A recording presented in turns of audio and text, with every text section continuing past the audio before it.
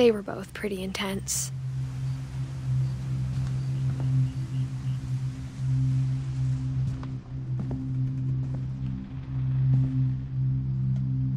Sam spent his life shooting photos, but Mom said he got nervous being in front of the camera.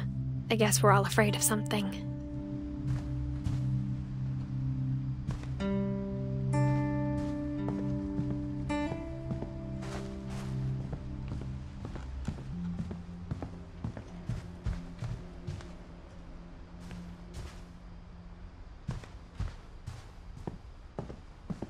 Instead of hiding from death, Sam seemed to go out of his way to meet it.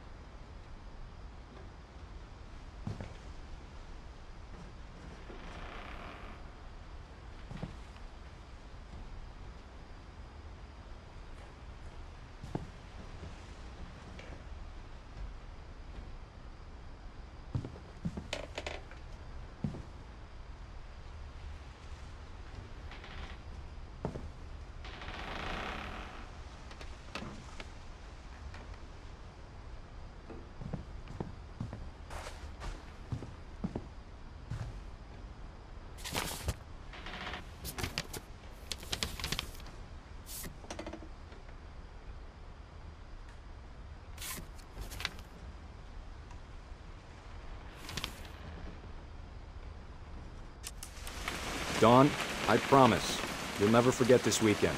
Yes, sir. These memories are gonna last a lifetime. Am I gonna have to shoot anything? It's a hunting trip, Dawn. Shooting is strongly encouraged. Perfect. It's gonna rain the whole weekend, isn't it? I will never forget this weekend, Dad. That's the spirit. Okay, got it. I'm gonna take some pictures, okay? Just be careful. That camera's older than you are.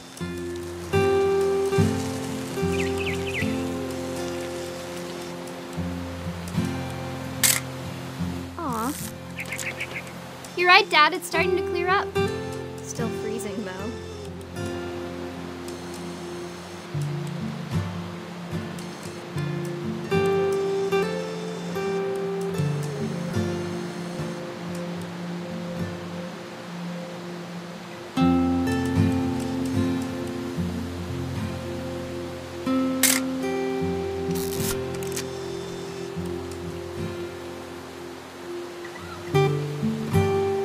Should not have drunk all that coffee.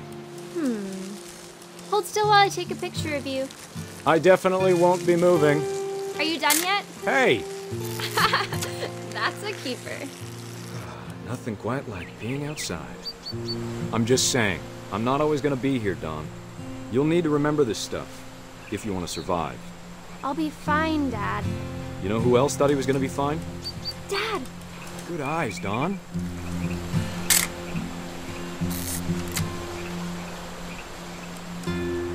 Before you take the shot, let me get a picture of you.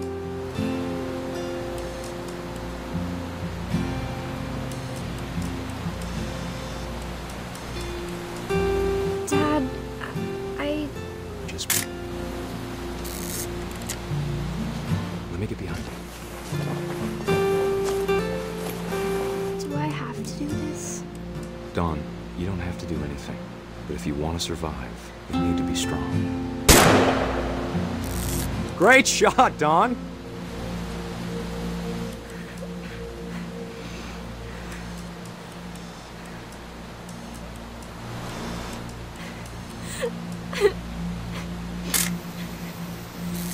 I'm proud of you, Dawn.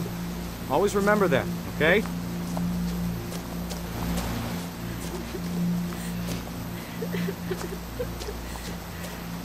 Dad, it's twitching. I think That's it's totally so... normal, Dawn. Just focus on the camera. Try not to think about... Dad!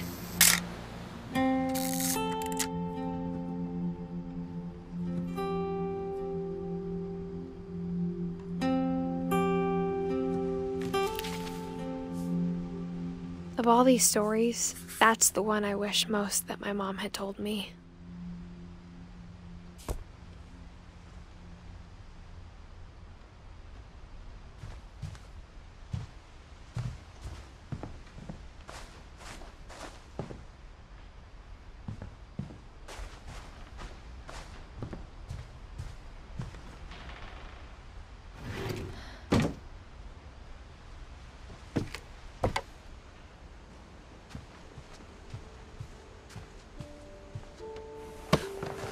After Sam died, my mom and Edie got really close. They'd both lost a lot.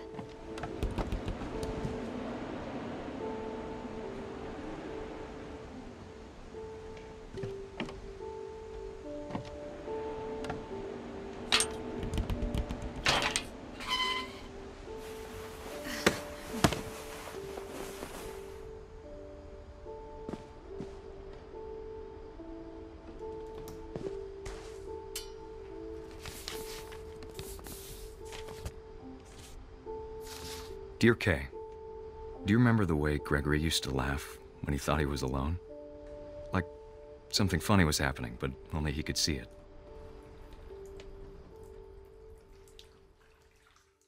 I think he saw things the rest of us don't.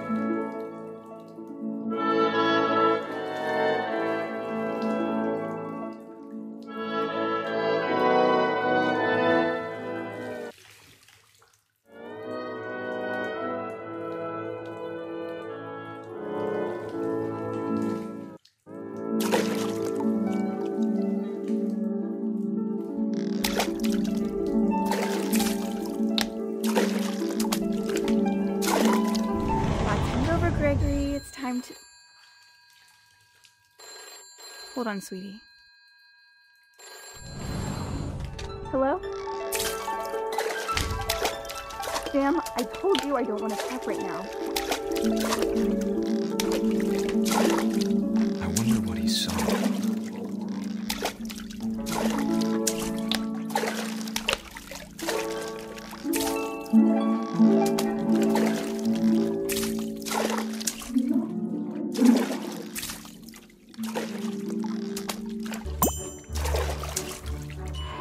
Reminded me so much of Calvin. Lost in his imagination. Whatever it was, he saw.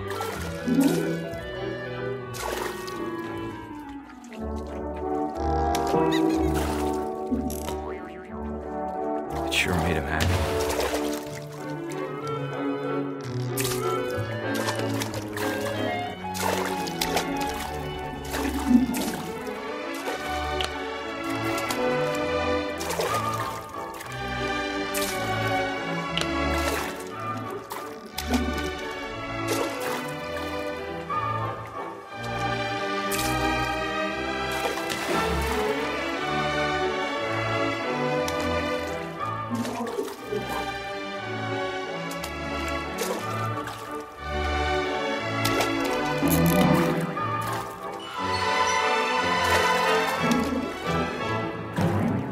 I know how silly it sounds.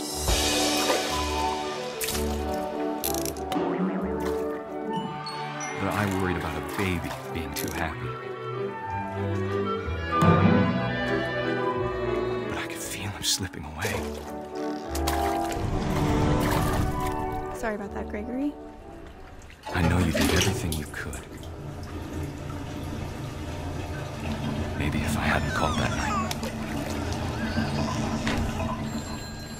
Damn it. Hold on, I don't want Gregory to hear this.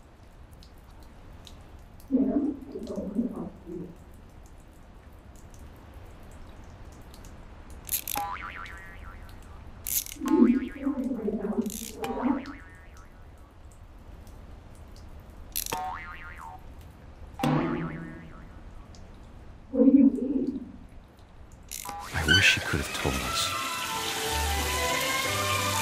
about the world he saw.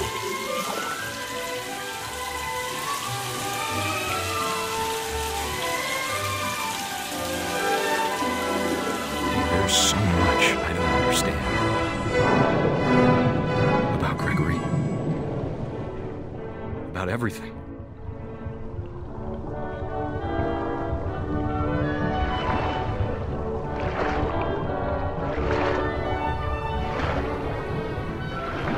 But I know what happened wasn't your fault.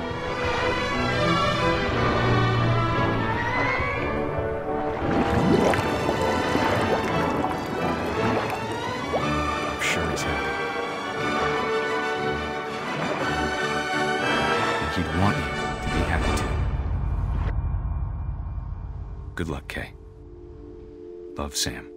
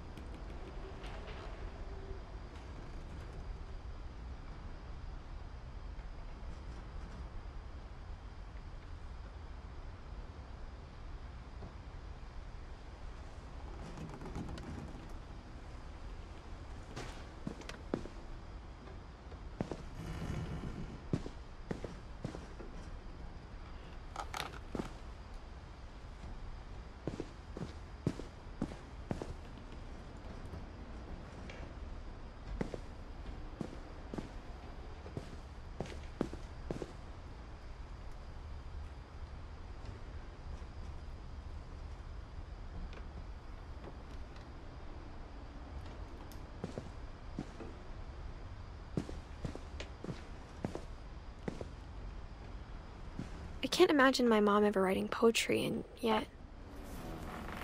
A poem for Gus, who always said the wedding was a bad idea.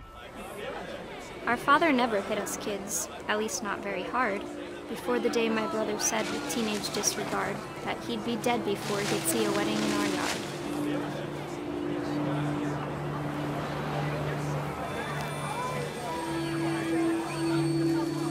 My father made him come, of course, but Gus stood far apart, just flew his kite and bottled up the storm inside his heart.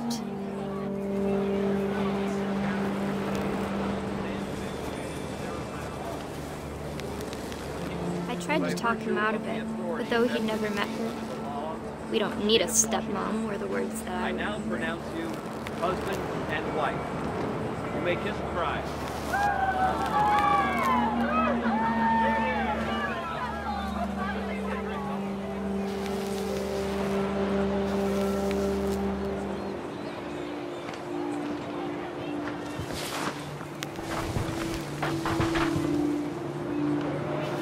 When the time for photos came, Dad ordered him to come here.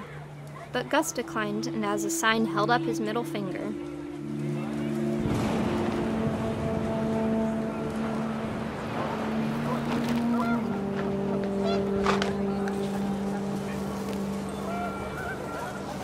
The wind picked up, and panicked geese appeared and quickly went. But all the humans did that day was go inside the tent.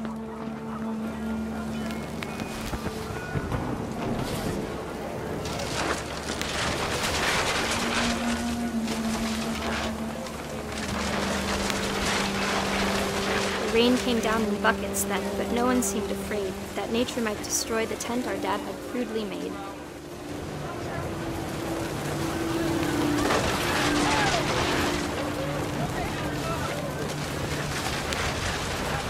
The thunder sounded much too close and full of angry power. But all my father said to this was, "Make the music louder."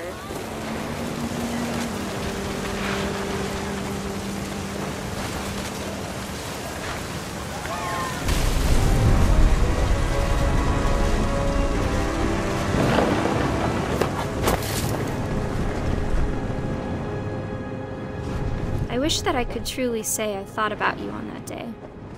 Out there on the beach alone, just you, the wind, the sea, and foam. But I didn't, until we found you.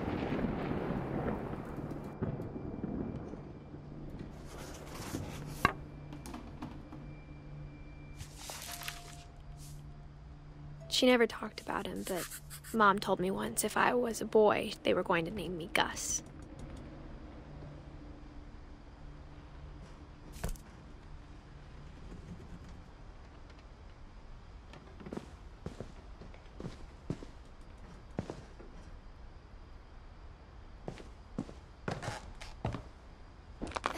My mom moved up to the loft after her brothers died. At the time, it was as far away as she could get.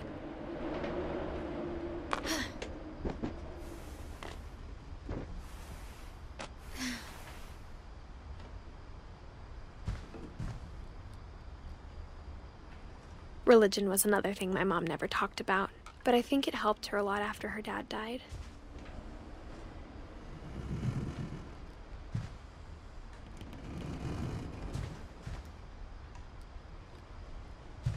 She spent a summer building houses in Calcutta, where she met my dad, Sanjay.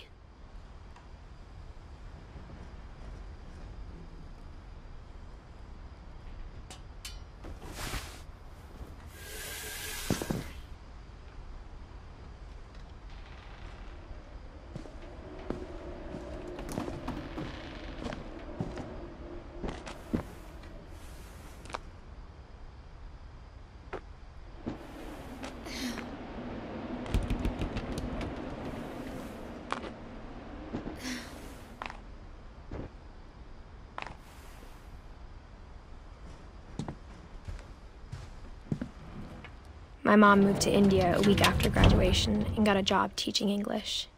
Louis was born a year later.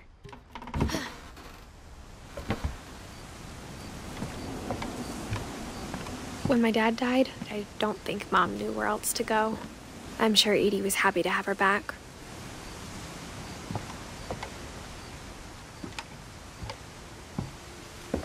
The house had to get a little bigger, but Edie was used to that.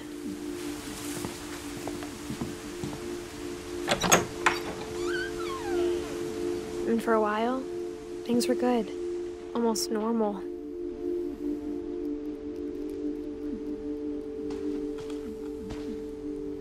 But it didn't last.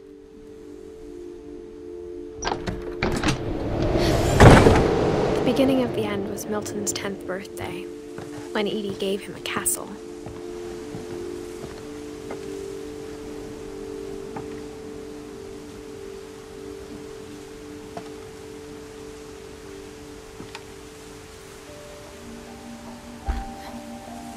After Milton disappeared, the only thing he left behind was a room full of paintings.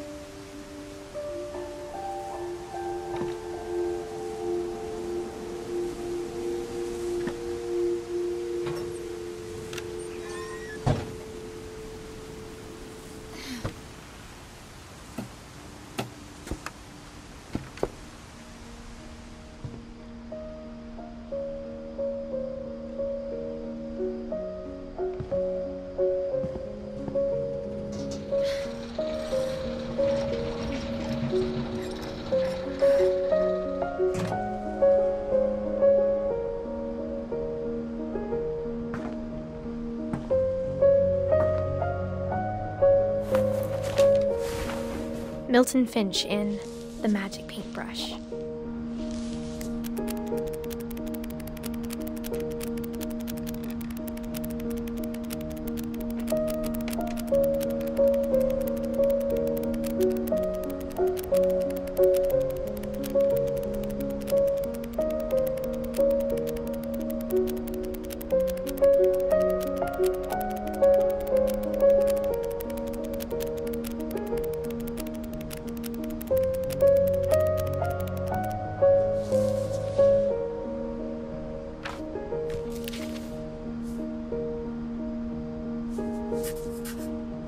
I was 4 when Milton disappeared.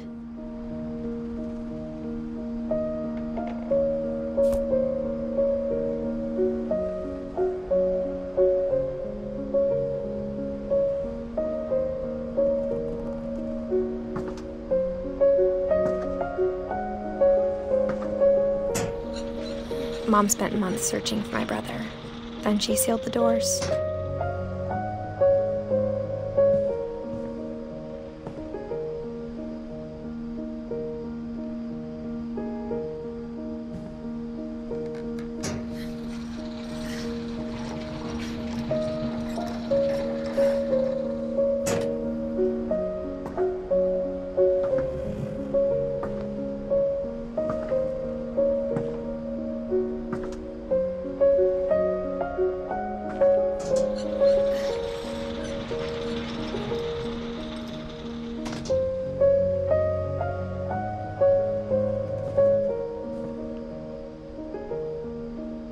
whatever Milton had found in the house. Mom didn't want it getting out.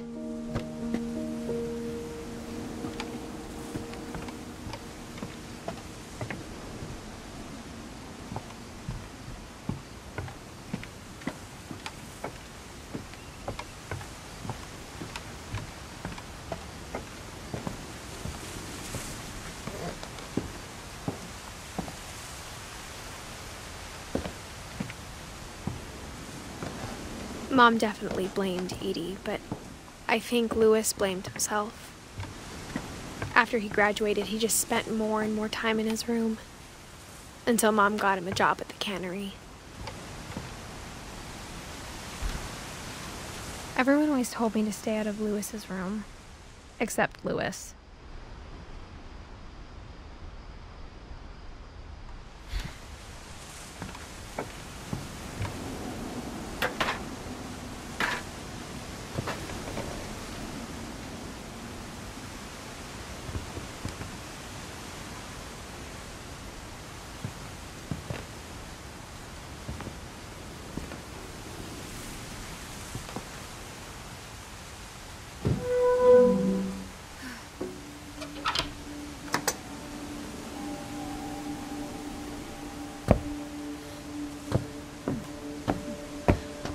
Louis's room smelled very, very familiar. That part of him lived on.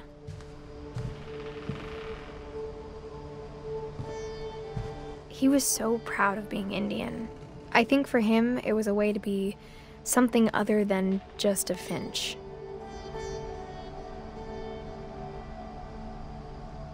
Louis and I spent a lot of time playing games together, but he was surprisingly bad at them. He died a lot.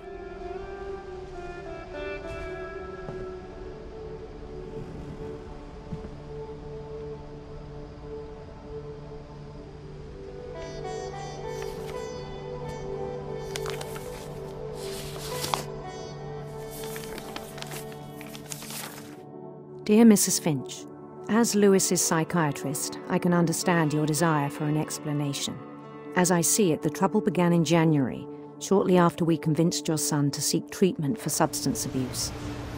Newly sober, I believe Louis first noticed the monotony of his daily life.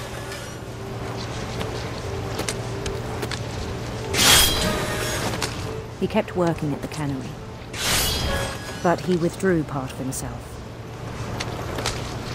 In our sessions, I saw the same behavior. His mind began to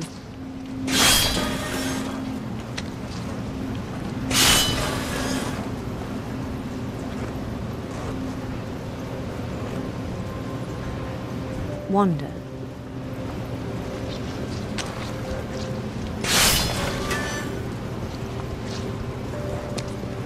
I asked him to describe it. He said he started small, imagining a labyrinth. He'd feel his way about, then something moved. Bats and toads.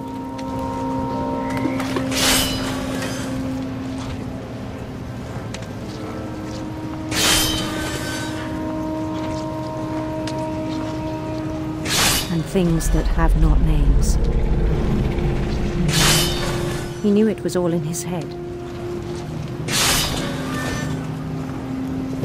But he took it very seriously.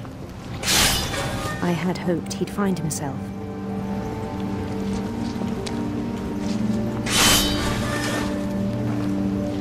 But he found something more. I worried about him then. Daydreaming at the cannery. I spoke with his boss, but he said Louis had become a model employee. Methodical, tireless, focused. Like a whole new Louis. So I let him go on.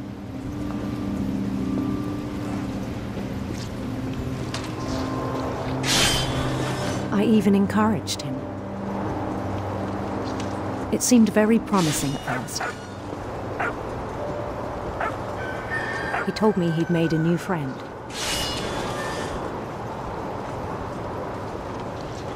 on the edge of a city he named Lewis.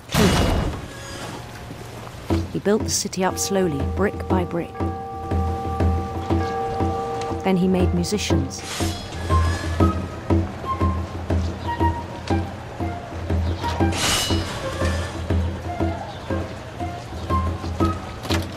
And songs for them to play. He talked about starting a band. And he was always humming something.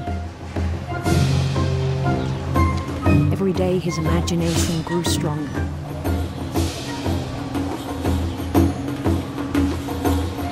He no longer spoke at the cannery.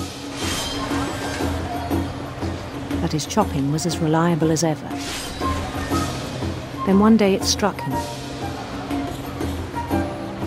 that all the cheering crowds, even the stones under his feet, were all in his imagination. So he could do whatever he wished.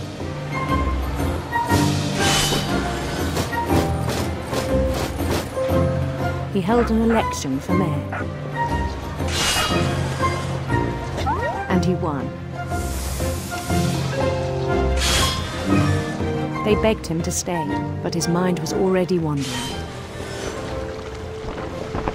It became a game for him.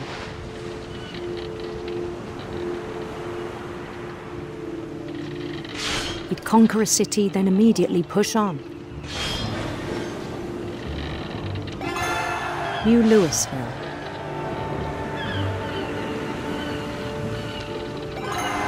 St. Louis. He started drifting away from our reality.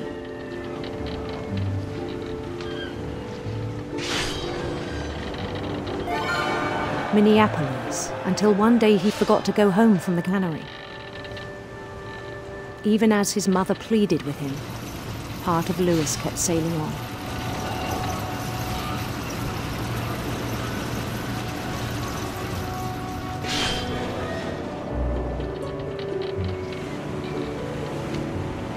In Louisburg, he heard rumors of a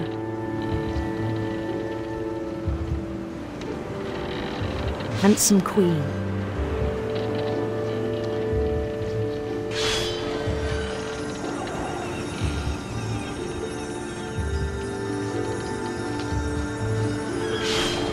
The queen was on her own quest for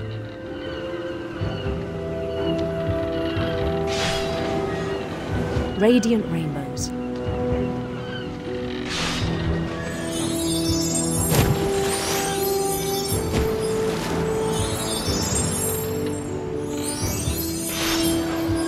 He followed the sound of her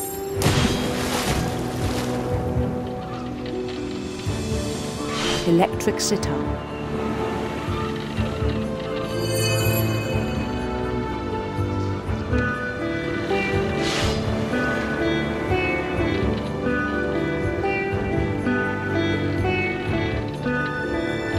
His chase led him to a golden palace east of the sun and west of the moon. Even then, his logic remained sound. He knew the world was all in his imagination.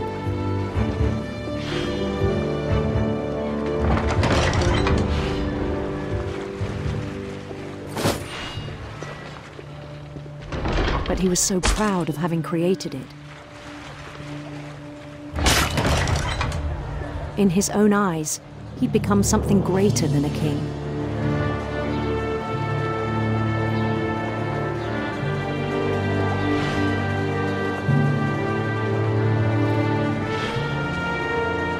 For someone who'd never known success in the real world, I think it was overwhelming.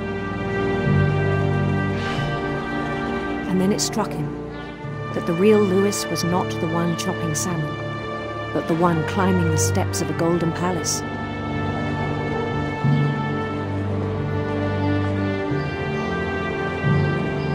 My imagination is as real as my body, he told me. It was hard to argue with him.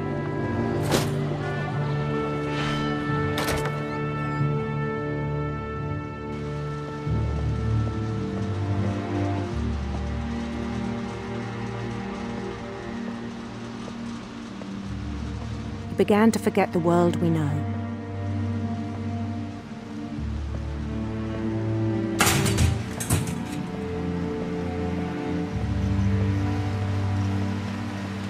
I think it pained him to remember Lewis, the cannery worker.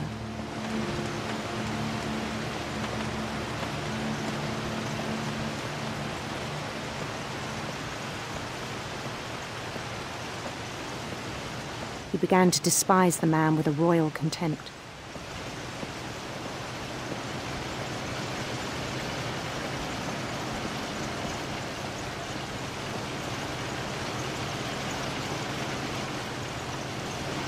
I still thought I could save him. Even after he said he was being crowned king over all the lands of wonder.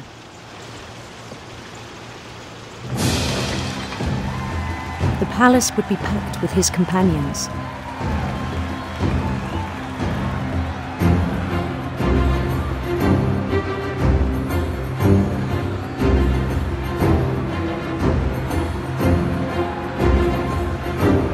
Including the wise Calico who'd insisted on inviting him.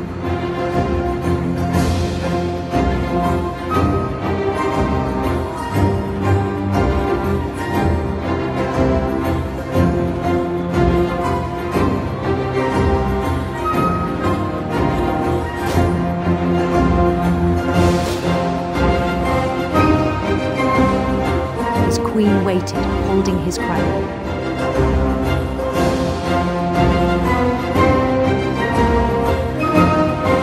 There was only one thing left to do.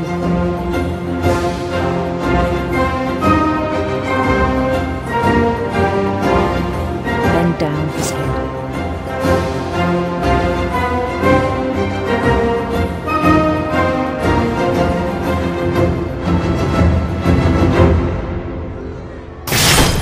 And the rest I think you know.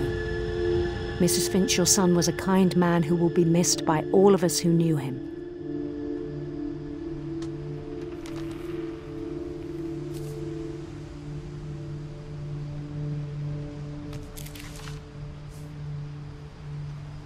My brother was really cool. I wish you could have met him.